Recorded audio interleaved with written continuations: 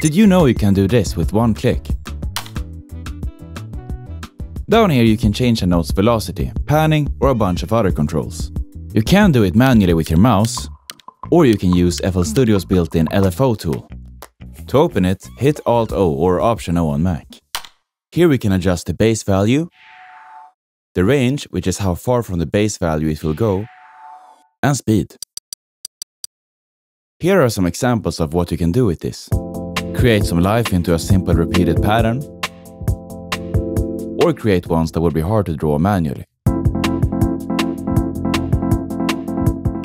Remember that this can be done to any parameter, so you can create some crazy pitch, panning, or cutoff patterns.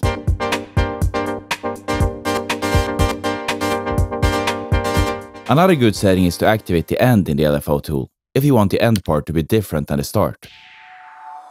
Or select a specific portion that you want to be affected. Good luck! Not an FL Studio user? You can download the free demo today. Have fun!